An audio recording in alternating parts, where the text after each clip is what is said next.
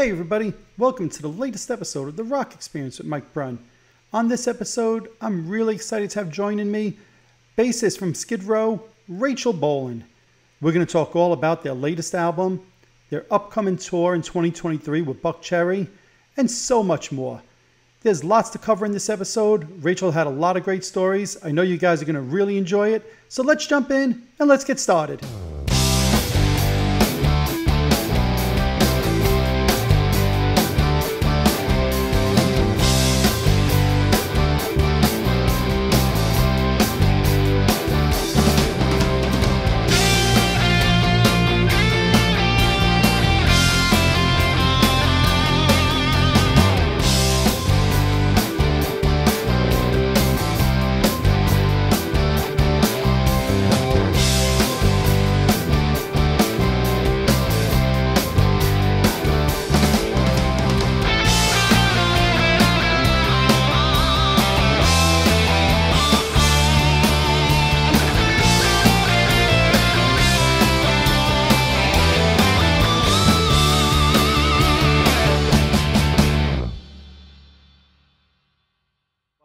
Rachel, first off, I just want to thank you for joining the show today. I appreciate it. The band has just wrapped up a great tour across Europe. I know you guys were in England, the US, and Canada before that. How have the shows been this year?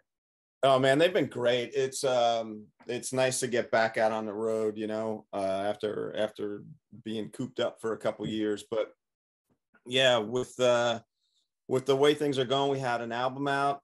And, Eric joined the band in late February, early March. And it's just been full steam ahead ever since then, recording the record and then getting on the road and all that stuff. So, yeah, it's been great. We've had some amazing shows and we covered a lot of ground.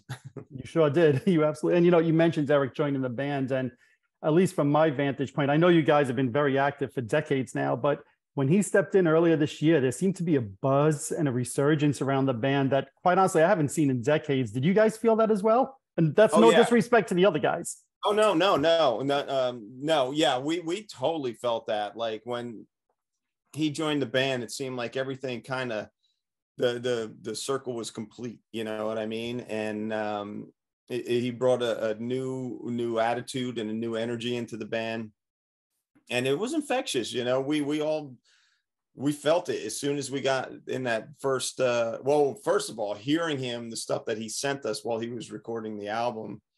And then when we finally got together in the same room, it was really electric. And you could tell on stage every night we go out there, we're just having so much fun and everyone's just putting 110% into everything. Yeah, I mean, I didn't get a chance yet to see the band with Eric, but all the videos I've seen, it just seems like full of energy. So what to you about him made him the right fit in the band? Was it the energy, the voice, the whole package? What was it about him? I think a lot of that. His voice seemed to work with Skid Row really well.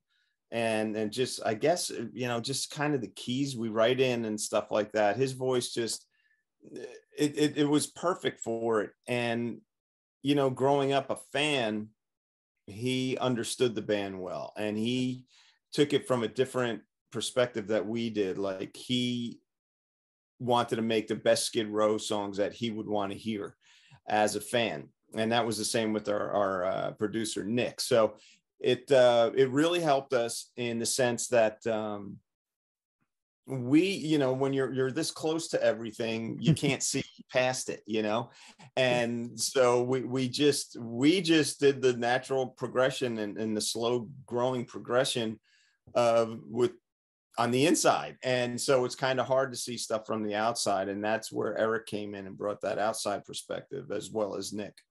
Yeah, and I think, hearing you tell that story, it makes me think of like Arnell and Journey, or even somebody like Tommy Thayer and Kiss, where they were fans beforehand, and then they come in and they could have that appreciation of what a fan wants, and it really sometimes just rejuvenizes a band that, maybe wouldn't have had that same energy 20, 30 years into their career. You're right. That's 100%. Yeah, Tommy Thayer is the perfect example of, being such a huge Kiss fan. Saying, hey dudes, what songs I would like to hear Kiss play? Exactly.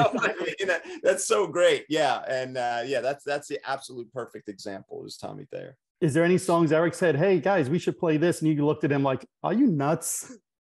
He mentions a bunch of them, and they're the one that we really want to do that he's been really chomping at the bit is Quicksand Jesus. Put that back in the set, which I'm sure it'll be in for 2023 at some point or another. But yeah, he's mentioned a few, and we're like, we tried that a while ago, and it's more of a listen to on the radio or in your room song than it's like a crowd pleaser. So, but we're open-minded and we'll try anything. We're up for trying anything. Absolutely. Now, you mentioned before the fact that you guys put out the album, The Gang's All Here, which I believe is your first full-length studio album in 16 years, right? So what made you decide after all these years, because then more recent years you guys were doing EPs, what made you decide this was the year, hey, we're not going to go to EP route, we're going to go to full studio album? Well, yeah, when we signed with Ear Records, that was the thing. We're like, we want to do a full length. We did the EP thing, and it was cool, it was fun, but it's just like, I don't know, it just kind of fell flat. But with the songs we were writing and the momentum that we had, and then with Eric joining to increase the momentum, we wanted to do a full length. We decided that a while ago, but then it was kind of when we signed with Ear Records and Eric came into the fold, we were just like, yeah, let's do this. And we had enough songs, and we just kept writing and writing. So yeah. So now for you, who's been there since day one, when you record and you release new music, 2022, is there pressure do you feel to live up to like, oh, this has got to be as good as Monkey Business or Youth Gone Wild?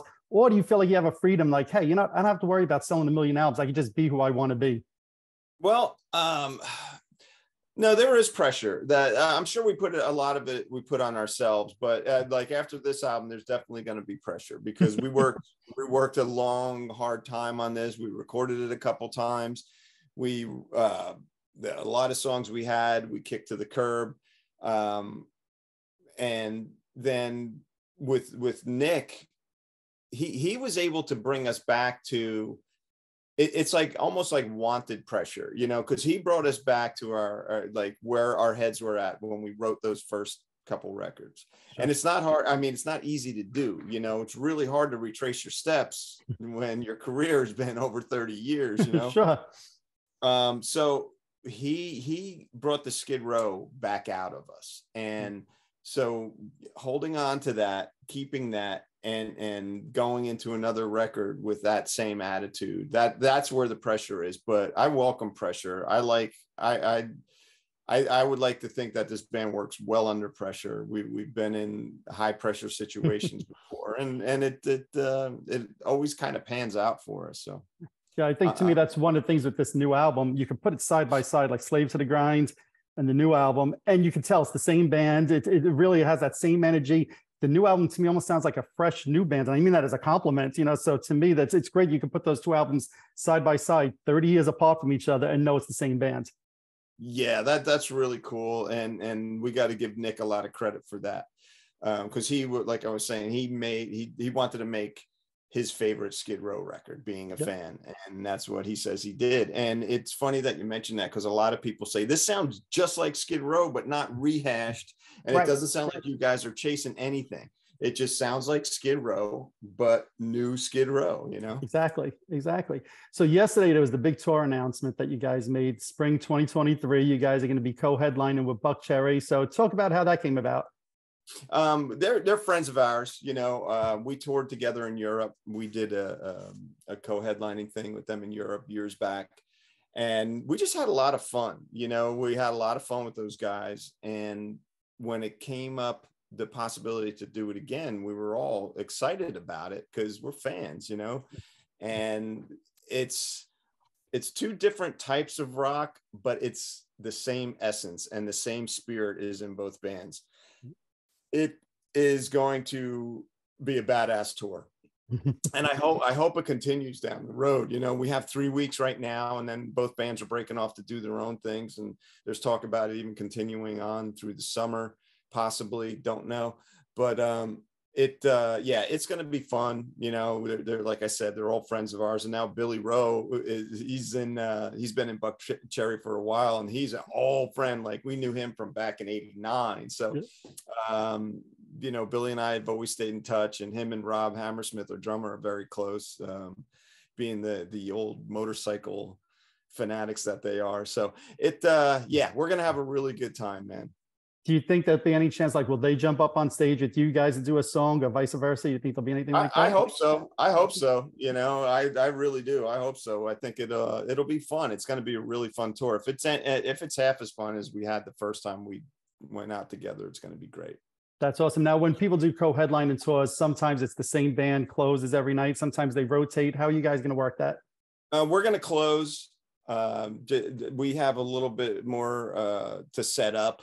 So it just works out better that way. But we're playing the same length set, and there's a band opening the show called No Resolve, who is a really good, like, active rock type of band that I think everyone's going to like a lot. That's awesome. And you touched on this a little bit before, but, as soon as you released the tour dates, of course, there's so many fans saying, what about my city? What about my city? So it sounds like it's nothing definite, but it sounds like there's a chance that there's some more dates added in the summer or something. We're hoping. Yeah, that's what we're talking about now. We're awesome. Talking about that now.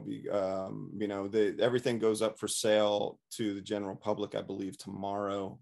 Friday. So I think the pre-sale's today, which is Wednesday, and then the public sale is Friday.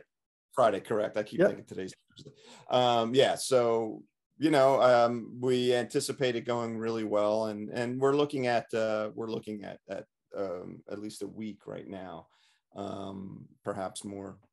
That's awesome. Now, you mentioned before that the bands have other things, and one of the things you have, I think, is some Australian tour dates in May that you had to push off right now. That was supposed to be happening right around now, but you had to postpone them. Right, you had to postpone them because Snake said he has to have surgery. So first and foremost, how is he doing? Let's see. He's doing okay. He's been in chronic pain for quite some time and just dealing with it. I would say at least 15 years. Ooh. And being on planes, wearing 10 pounds of wood around your neck and jumping around with it every night, none of that helps. So he finally got to the point where it was starting to affect his arm, where like numbness and pain and stuff like that. And it's a couple discs. So they scheduled surgery for December, and that's where we're at now. And we're taking obviously December, January, and February off for him to do PT and all that stuff. And he'll be fine. He's psyched. He's like, I just don't want to be in pain anymore. Okay. You step out on stage and all the adrenaline kicks in and you don't feel it. And then 10 minutes after you come off stage, all the adrenaline's gone, and then you start to feel it again, So, it's for the better. And, we're bummed we didn't get to go to Australia, but this is a legit reason why not, And so we rescheduled for May, and it'll work out, We'll I think we may go to Japan after that, and then possibly to Korea. So since we'll be on that side of the planet, sure, sure, make use of that time. Absolutely. Yeah. So, but Danny Bozzi, the promoter, he understood, and all of our fans understand that it's just one of those things that you can't get around, because it could do irreparable damage if you don't get it taken care of. He's put it off long enough. He probably should have had the surgery about 10 years ago, 12 years ago. But wow. And speaking of surgery, if I'm not mistaken, you had surgery, appendix removed earlier in the year, right? So, and then you missed some shows from that, and then from COVID. So first off, how's your health? And then second off, how is it for you with the band playing and you not being there? I don't know which was worse, the pain from the appendicitis or 8 o'clock. When 8:30 rolled around, I knew those guys were stepping on stage without me. It's it was just one of those weird things. My wife and I were having lunch, and we were running errands, and we stopped at one of our favorite Mexican places to have lunch. And I go, man, I got a really bad cramp. I don't know what it's from. She's like, oh, just keep an eye. She's an RN, so okay. She's always assessing. So I was like, so I was like, yeah, it hurts pretty bad, actually. She's like, maybe you got an gas pocket or something. So we ate and then ran a few more errands. And I go, man, I got to go home. This is really starting to hurt. And it seems like it moved over a little bit. She's like, yeah, let me get my stethoscope. So she got a stethoscope. She's like, your stomach is freaking out. And so it was like everything else around it. She goes, you have appendicitis. I'm like, nah,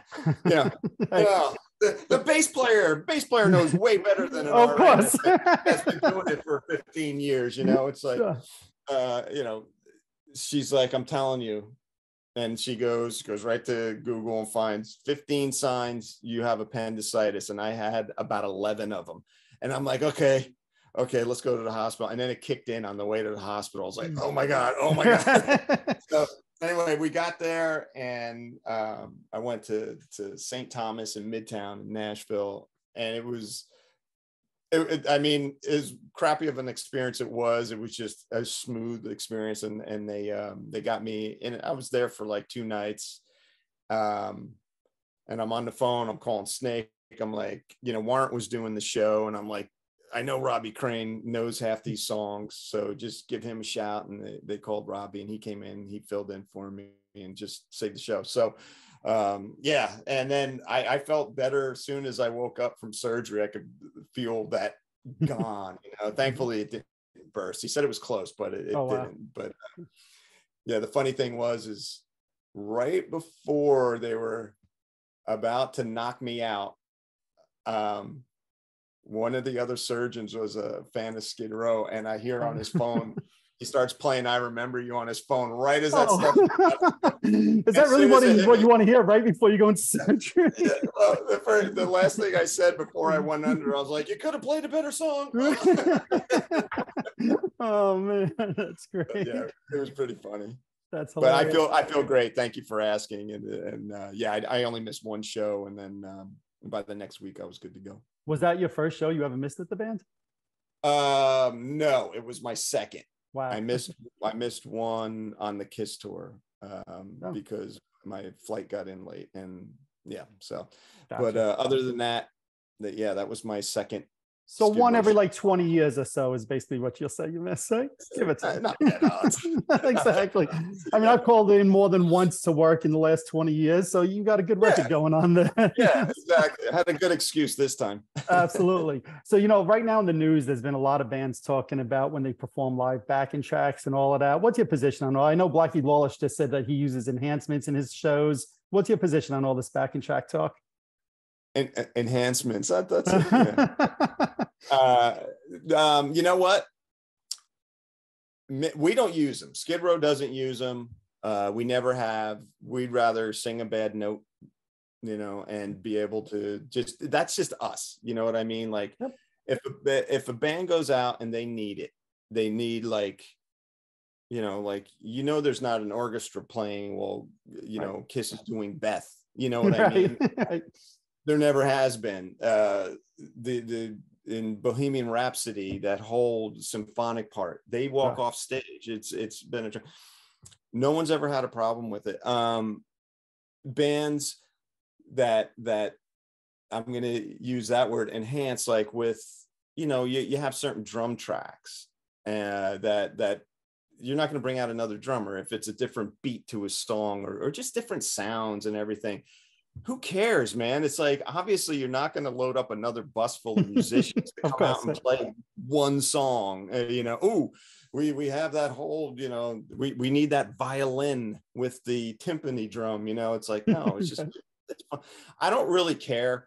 What I don't like is when I go to see a band and it's just so damn obvious they're either one, not singing, not playing, or there's just so much stuff, like tons of, like, say you're playing, we're trying to fill it in, like more guitars. It's like, just, if it's another guitar, just get another guitar player. But if it's like a whole bunch of stuff and basically a crowd is going and watching people move to listening to the record, that's when it starts to bother me.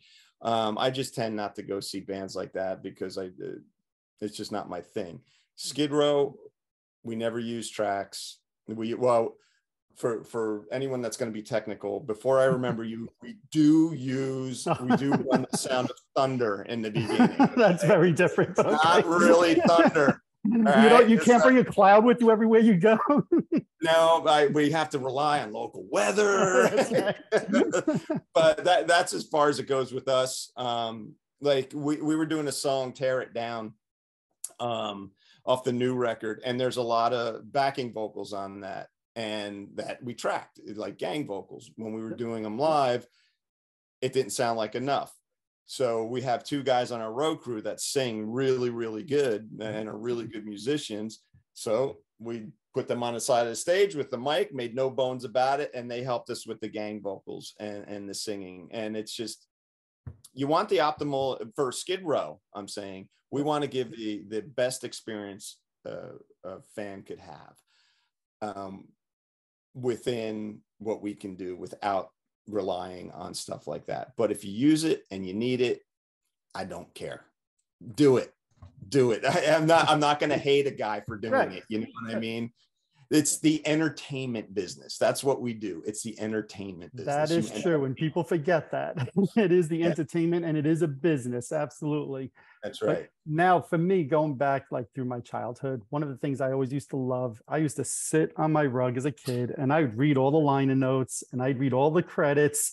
And when I look at the Skid Row albums through all the years, there is your name near every one of these songs, right? Whether you co-wrote songs like 18 in Life, Monkey Business, Youth Gone Wild, basically all the hits have your co-write on it, or even songs that you wrote by yourself, Piece of Me, Can't Stand the Heartache. Your name is basically near every single Skid Row song. So my question is, do you think you get enough credit or recognition as a songwriter?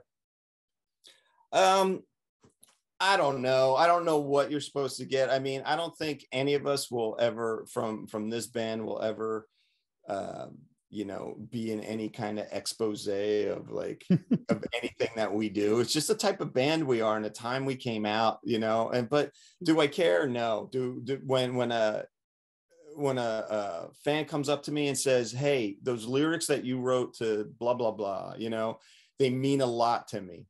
It got me through a tough time. That's the payoff for me, dude. It's like first of all, making the connection with something that you came up with in your head, no matter what it is, whether it's a song, whether it's a painting, or whether it's a poem or whatever it is. If you make a connection with another person, just one person, let alone massive amounts of people, sure, that's huge. That's like really huge. Like I play bass because you play bass. Wow. When people say that to me, I'm just thinking, my mind immediately goes back to Gene Simmons, Dennis Dunaway, Paul McCartney, Roger Glover. And I'm just like, and believe me, I'm not putting myself in the same room as those guys, but I'm just saying when something like that, something you do affects a person to do the same thing.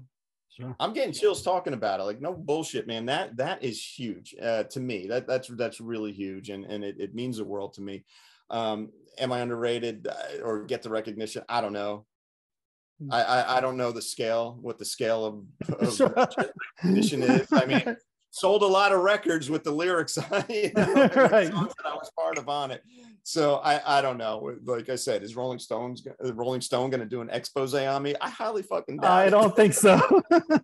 No offense, but I don't think Rolling Stone is going to be knocking it. Is there a song as a songwriter that you're most proud of from a songwriting point of view? There's a few. Well,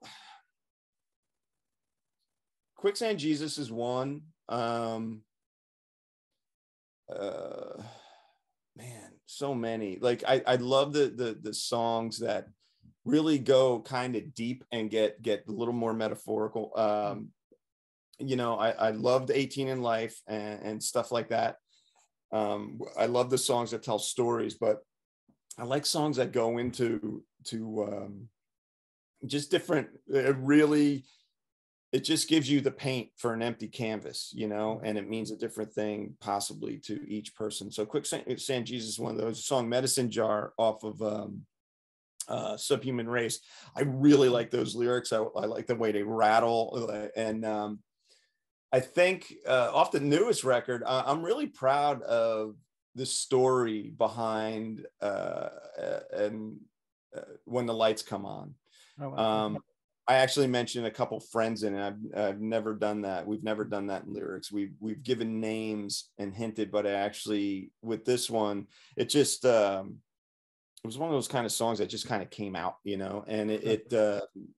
I mentioned a couple friends by name, and I'm like, hey, that dude Tommy in the song? Yeah, that's you. What?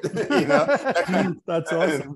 Yeah, so those songs stand out in my head. That's awesome. So for you then, as a songwriter, do you approach writing a song different in the current times compared to like 1986 when you were first recording and writing with Skid Row? Is there a difference for you? A little bit different headspace because of the life that we've led between Sure. then and now. You know, back then we were just careless and carefree, and you know, we were young. We were in our 20s, and so it's a little bit different approach from subject matter standpoint. Sure. As far as the same way we approach writing songs, Snake and I still, you know, we write the bulk of it, but we still take the same approach. One of us will have a riff or an idea for a storyline, or I should say subject, but we'll sit down and talk. That's how our sessions always start. We sit down and talk, and we might not even talk about, you know, music or anything to do with it. We just blow the cobwebs out. That's what we call it. Just clean out the cobwebs, and then we get started. But we never really had a formula to how we did things. It's just like, I'll play him something I came up with, he'll play me something, and when we land on something, like, oh yeah, that's cool, let's rock with that. And, Right. and we just continue. Nowadays it's a little easier because we used to have dictaphones, you know, and or even like the cassettes that we have to, okay, here, ready, go ahead, play that riff again type of thing. Now we both have our studios, so it's a little easier.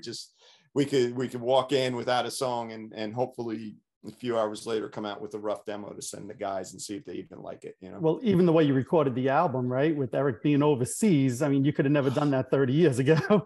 No, I don't ever want to do it that way again either. That was so stressful. It was like it just added to the stress of the whole situation, you know. Just we got to put this record out. The the residency with the Scorpions is bearing down on us. And now we're getting a new singer in the band, still haven't told the label, you know. It's like, okay. And so yes, and he did a great job. And what was funny is after it was all said and done, when we got to Vegas, and he had recorded 80% of the record by himself at his house in Sweden. And we get to Vegas, and after our first rehearsal, him and I go to a bar at the hotel, and just to grab a beer and something to eat. And he goes, man, that was the first time I ever recorded my own vocals. And I was like, I am so glad you told me that. And not when not before you sang one note, because I would have been all gray. If I had any hair left at all, I'd be all gray. And yeah, he started laughing. He's like, oh yeah, I never even thought of telling you guys. I just did it. And I go, did you have like one of your friends help you out? He spoke to Nick on what to get and what kind of mic Nick would like to use. And he goes, I just went on YouTube and followed a whole bunch of stuff on YouTube. I was like, all right, good to know. But yeah, he likes doing it that way, and he kind of wants to do the next record that way. Oh wow. We'll see. Hopefully he lives in the States by then. There you go. Right. So now, I mean, one of the things you guys can never get away from, and there's articles all over the internet again this week, you know, fans always are asking for a reunion tour from you guys with Sebastian, right? Yet you clearly are moving forward with Eric. You've got a lot of momentum, like we were speaking about. Do you ever get tired seeing those stories, or do you kind of like understand where the fans come from with this? Or is it like enough is enough? That's 30 years ago. We're moving forward. You know, we moved on so long ago. Now it's just like, I think our fans that want to move with us have moved with us, especially now. So there's plenty of rock and roll to go around for everyone. If they don't want to come to our show, then they don't have to come to our show. We'd love to see them there, but if they don't want to, we're not going to force them, you know. We're in such a great place. And with Eric, and our record charted in the States, and it charted in England, and it charted in so many countries. Absolutely. And it's killing. And this is just the beginning, man. And to that point, right, if I heard right, didn't you guys film your London show and record it for a possible DVD and live album? Is that correct? We did. We're looking at next year at some point to release that. We're getting the footage and getting all the edits soon. It's just it's the holiday, so I don't expect it here. I mean, I've heard a couple rough mixes of it, and it just sounds awesome. It's funny when this is what I was saying, like, challenges that we never shy from a challenge. We get there and there's just cameras everywhere, and we all just look at each other, and no one said anything about filming or anything. We just said, we probably want to keep the F-bombs to a minimum, you know what I mean, on stage. And that was the only thing we said. And you could feel it, like, in the dressing room before we went out, you could feel it. Like, we knew that we were going to record a live record. We were going to record a live DVD. We didn't talk about it. We just went out and did it. But I could tell from the minute that first click Rob hit on the hi-hats that we were on fire. Like, we were absolutely on fire. Like, we had something to prove. And this band always works well like that. You put a chip on Skid Row's shoulder, man. You don't want to come after us. Oh man. So that live album DVD, you think will be out in early 2023? I don't know if it's early. Okay. They haven't really set a date for it yet, but I think it may be mid, okay. First third certainly of the year. In 2023 we'll see a live DVD and album from the band. That's Absolutely. Awesome. Now, speaking of live, I mean, to me, I've seen the band on so many great tours over the years, right? You mentioned before the Scorpions and the Vegas residency, right? But even going back to 89, I remember seeing you guys at Giant Stadium with Bon Jovi, right? And you did that tour. Yeah. Then you did the Guns N' Roses 91 tour. You mentioned the Kiss Farewell tour before. And you did that for, I think, an entire year. The original Farewell tour, I should say. The first Farewell tour. And that comes as a Kiss fan, but it was the first Farewell tour. But when you look back on all these great tours, are there any that stand out to you like, hey, that was really a lot of fun? Or is there one that's more memorable than the others? Well, sure. Yeah. I mean, the Kiss tour in 2000, I mean, I'm such a huge Kiss fan, and Gene Simmons is like one of the reasons I play bass. And it's just, that tour meant so much as a Kiss fan and as a Gene Simmons fan, to be on. And I watched every show except for one. I forget how many shows we did with them, but we were out 9 or 10 months, I believe. But I only missed one show because we had a double. We played in Atlanta, and we had the show with Kiss, and then we had our own show across town. And that's the only one I missed, I think, on that whole tour, because I watched every single one from the side. And that tour just, it was incredible. And then just getting to talk to those guys, the 16-year-old and 13-year-old, and it took a while to kind of get used to it, and it, by the time I did, it was cool, just be able to get used to Paul Stanley walking in your dressing room. What'd you idiots do last night? It's just like, nothing, and then fast forward, like whatever it was, 15 years later, you guys did a couple of cruises with them as well. Yeah, the Kiss cruise. Yeah, those were fun. Those were a lot of fun. And just being the Kiss fan that I am, just hearing Kiss 24 hours a day, like pipe, it doesn't suck. It doesn't suck. Absolutely. Really awesome. That's awesome. Now, I've heard you say in the past you're a vinyl guy, right? So when a fan is buying your record, do you want them to sit down like I used to all through the 80s and 90s with the vinyl, reading those credits? Do you mind if they stream? I know you guys posted recently, you guys had like over 97 million streams in the last year of your music. But how do you want fans to consume your music these days? Man, I would like, streaming's fine, I guess. I don't stream. I like listening to physical music, either, like same thing, like with the vinyl, I'll do that. Every record I get, even if I get a record that I had as a kid, I want to see if they changed anything on it. So I just sit there and listen to it, and I go through all the credits, and I go through everything, see if they stuck a different picture on there. But I mean, I like physical stuff that I could just go, oh, here it is, boom. And, whether it's in my phone or it's that I buy my music, and artists get their fair share of what they're supposed to get. That's the way I like to buy music. They don't have to play it 700 times to make $1. So true. Right? So true. And that's it's a double-edged sword talking about it, but I like, me personally, I like going and buying something and bringing it home and listening to it. And then if I want, I'll stick it in my iTunes and, listen to it again. Right. Whenever Absolutely. I want. you know. Absolutely. Could you ever envision you guys maybe doing like a deluxe edition or a box set for any of your albums, including live concerts, demos, whatever it may be from that era? Well, we did the Atlantic years. We put out remastered versions of the first 3 records, and then there's from the Subhuman Race tour, there's a live record that we did that was released only, I think, in Japan. Right. And that's in there. And but I see us doing more stuff like that down the line. That's awesome. And I know you guys have been also, we were talking about the tour before, saying that there's an official Skid Row newsletter that fans could sign up for and get pre-sale information. So just tell fans about that, so that this way, if they're looking for some of those pre-sale tickets, they know how to get them. Yeah, your best bet is to go straight to skidrow.com, and it'll guide you to where you need to go. And the announcements, and like, yeah, if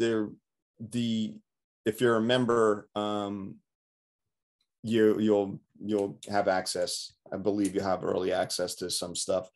It's just like our VIPs. When we do VIPs, you got early access to the venue and to, merch, so you're not elbowing people for a shirt you like. Absolutely. Well, we mentioned before that the pre-sale tickets started today. The general public starts on Friday, December 9th. If the shows in 2023 are anything like the ones you guys have done in 22, I know the reviews are going to be incredible, and fans are absolutely not going to want to miss this. Is there anything else you want your fans to know about those upcoming shows next year? It's going to be great, man. You put 2 badass bands like Skid Row and Buckcherry together, and you're just going to have a great show and a great night. So yeah, don't miss it. We're planning on doing more, but as for right now, these are 3 solid weeks that we're doing. So it's going to go by quick. And you mentioned before, last thing, that about the live album, maybe sometime in 2023. Any chance for another studio album, or will we be waiting another decade? No, not going to wait another decade. I'll tell you that. We already started piling up ideas. So, and that's the first time ever like that. We started writing stuff before the record was released in October, and we look at each other. We're like, who are we? We've never done this before, man. It's always taken so long. But yeah, we've already started piling up songs, so we're stoked. Well, to me, that's great, because that means to me the excitement that the fans see on stage with the bands is translating even behind the scenes. Because like you said, who are these guys writing all these songs? To me, I'm hearing that excitement translating behind the scenes, that we got to get more material. We got to get more songs out with Eric. And that's exciting as a fan. Oh yeah, man. I can't tell you how just pumped up we are we're riding this high right now that is just so great. And we're gonna ride it for as long as we can. Awesome. Well, Rachel, have a happy holidays time period to you and your family. Best of luck on 2023 and the tour dates. I'm sure we'll all be seeing you out on the tour. And thank you so much for your time today. Thanks, man. All righty. There you have it. I'd like to thank Rachel for all of his time today, talking all about the upcoming 2023 tour with Buckcherry, the new Skid Row album, and so much more. Thanks so much, Rachel. If you guys are watching this on YouTube, hit that subscribe button below. If you're listening to one of my podcasts, subscribe over there as well. Also, head on over to Facebook and follow my page, The Rock Experience with Mike Brunn, where each and every day we talk about all the rock and roll music that you love. You could also follow me on Instagram and Twitter as well. That's it for this episode. Thanks for watching. Thanks for listening. See you all next time.